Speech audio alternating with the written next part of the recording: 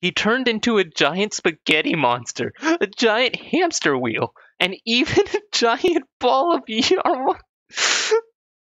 So I thought it would be a good idea to make a bot write an episode of The Owl House. Why? I don't know. But nevertheless, here we are, and I don't know what I was expecting, but it certainly wasn't this. Anyway, let's get started. Once upon a time, in the magical world of the Owl House, Luz had finally discovered the location of the Collector's hideout. The Collector, an evil being who sought to capture and collect magical creatures, had been terrorizing the land for far too long, and Luz had made it her mission to put an end to his nefarious deeds. With her trusty wand in hand and her friends by her side, Luz bravely entered the Collector's lair, but she was not prepared for the formidable foe that lay ahead.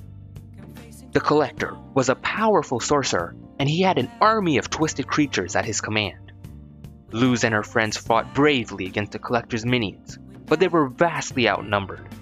Just as all seemed lost, Luz remembered the powerful spell her mentor had taught her. With all her might, she unleashed the spell, and it hit the Collector with a powerful blast, sending him flying across the room. But the Collector was not defeated yet. With a roar of fury, he unleashed a powerful spell of his own, sending bolts of energy hurtling towards Luz and her friends. But Luz was quick on her feet, and she skillfully dodged each bolt with her wand. Finally, with one last burst of energy, Luz unleashed a powerful spell that hit the Collector square in the chest, defeating him once and for all. The lair shook as the twisted creatures fled in terror, and the magical creatures that the Collector had captured were freed.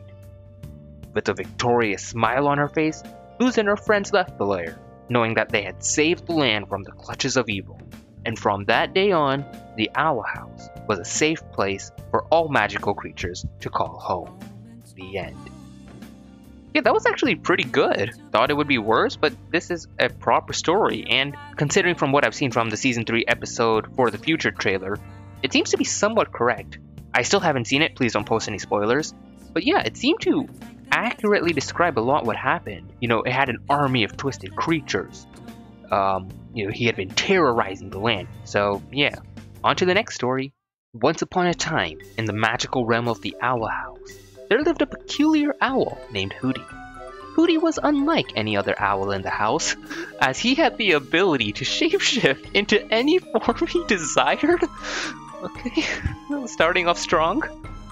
One day, Hooty decided to use his powers for mischief and began transforming into all sorts of strange creatures, much to the confusion and dismay of his fellow owls. He turned into a giant fly, a talking toaster, and even a tiny singing unicorn. What the shit is this? And who are these other fellow owls? I like to imagine that whenever there's nobody in the house, Hooty just invites like every single owl on the Boiling Isles and they all just have a big party. Okay, this is stupid. As the days passed, Hooty's antics grew more and more bizarre. He turned into a giant spaghetti monster, a giant hamster wheel, and even a giant ball of yarn. The other owls in the house were at a loss for what to do with Hooty's wild behavior. Okay, don't question it. Finally, the wise old owl of the house had had enough and decided to intervene. What, Ida?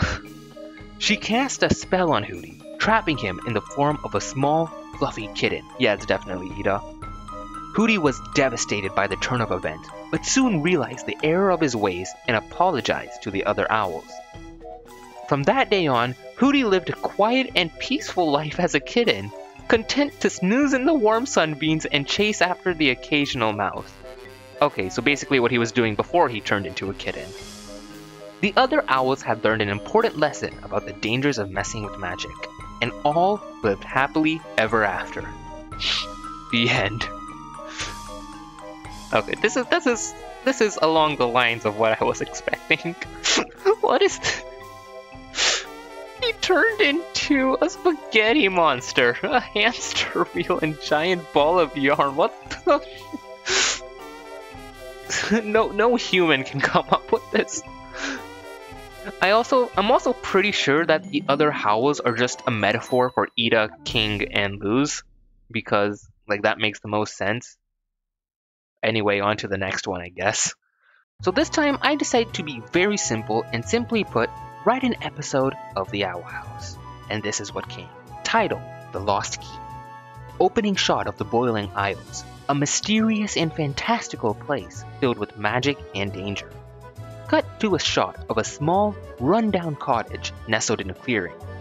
This is the home of Luz Nocida, a teenage girl from the human world who has stumbled into the Boiling Isles and become embroiled in its magical politics. Luz is sitting at the kitchen table, surrounded by books and papers.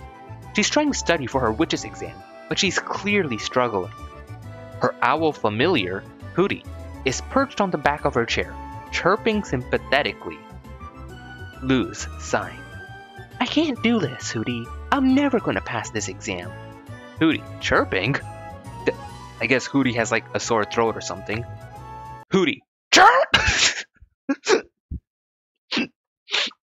I'm sorry. Hooty. Luz, nodding. Yeah, you're right. I need to take a break. Luz stands up and stretches, then heads to the door. Luz, I'm gonna take a walk, clear my head. You coming, Hooty? Hooty. Luz steps outside and takes a deep breath of the fresh, magical air. She starts to walk through the woods, lost in thought. Suddenly, she notices something glinting in the underbrush. She bends down to investigate and discovers a small, intricately carved key. Luz, picking up the key. What's this? Hooty. Luz, looking at the key. I have no idea, but it's beautiful, and it feels important. Luz slips the key into her pocket and continues her walk. As she walks, she can't shake the feeling that the key is meant for something special. She starts to feel a sense of urgency, as if the key needs to be used as soon as possible. Luz to Hooty. We need to figure out what this key unlocks. Hooty. Luz, nodding. You're right. We'll ask Ida and King. Luz turns and starts to run back to her cottage. Cut to a shot of the cottage where Luz and Hooty burst in to find Ida, the witch who has taken Luz under her wing, and King, a demon with a love for chaos, sitting at the table. Luz, breathless. Ida, King, I found this key. I think it's important. Ida and King look at the key with interest. Ida narrowing her eyes. That key, it's ancient. It's said to unlock a powerful magical artifact. King, grinning. Ooh, an adventure! I'm in!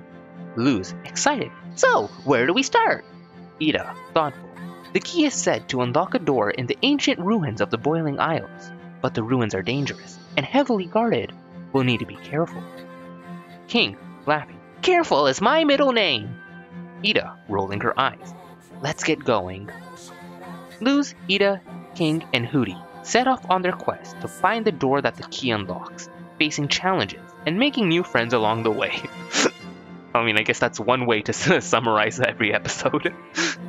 The episode concludes with the group successfully unlocking the door, revealing a powerful, magical artifact that had been hidden away for centuries. The artifact has the power to grant wishes and change the fate of the Boiling Isles. What is this, like the magic lamp that can grant 3 wishes or something? The group is faced with a difficult decision of what to do with the artifact, knowing that its power could be used for good or for evil. Luz, looking at the artifact. What are we going to do with this? Ida, thinking. We need to be careful. This power could change everything. King, grinning. We could make a wish and rule the Boiling Isles. Ida, shaking her head.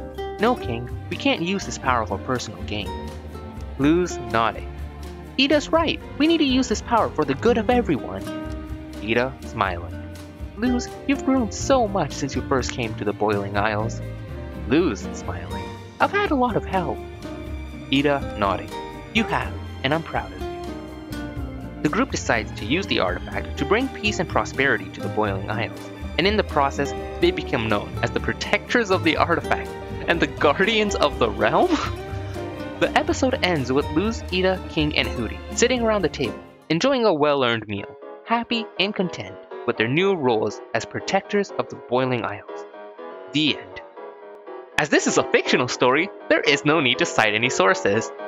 That's a weird thing to put at the end of the episode. I wonder why they would put that there.